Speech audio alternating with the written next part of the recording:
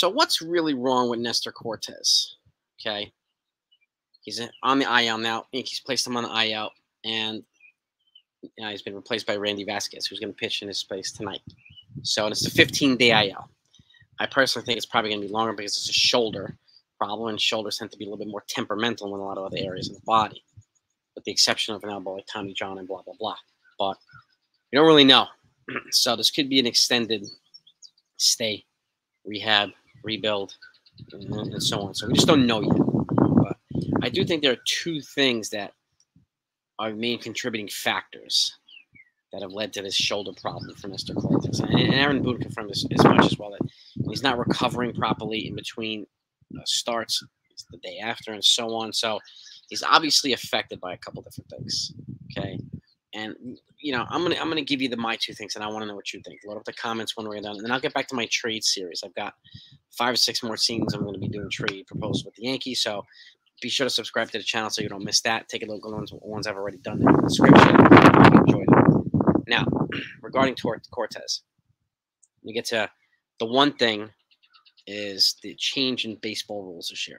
Okay, we know that he was kind of a crafty pitcher who tend to work fast the first couple pitches, and then they slowed down significantly towards the end of the bat, changing mechanics and doing some other things. Well, now he doesn't have the luxury of doing that. It's a consistent pitch clock every pitch, so he has to change his rhythm, in a certain way, his mechanics, his repertoire.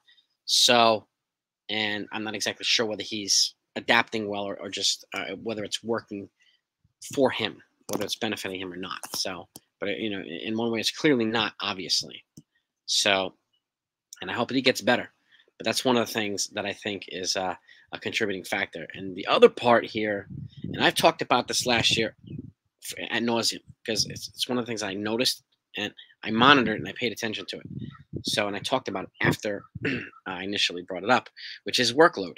Okay, I understand last year it was basically him and Cole wasn't, you know, characteristic Cole. So a little bit of extra workload and pressure was put on Nestor Cortes. He did more than he usually did, incredibly, and he did it admirably.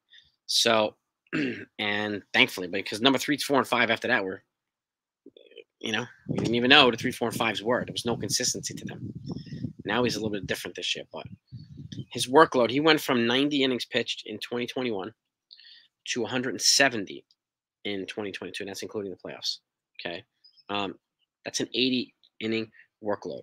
Generally, the rule of thumb as you're growing up and getting older and progressing through systems, baseball folks recommend essentially capping out at about 40% of a workload. A 40%, it's not a 40 innings pitch, I should say.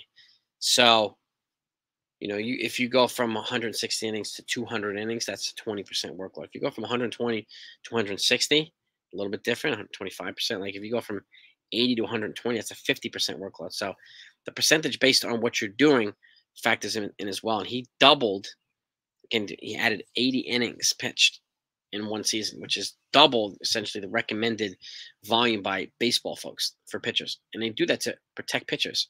And I remember, you know, you guys like Mike Mussina said, pitchers should not throw off-speed pitches until they're at least 18. And that's a growing up thing too. And I remember that because I used to play that rule of thumb over in Elm Jack Little League where I played baseball too. So in Queens, New York.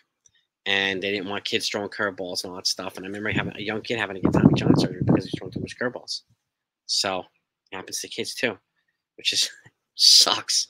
But I think the workload was way too much for Cortes, and he hasn't been able to basically rebound and recover for it, even with a long offseason. Okay, maybe he had problems in spring training too.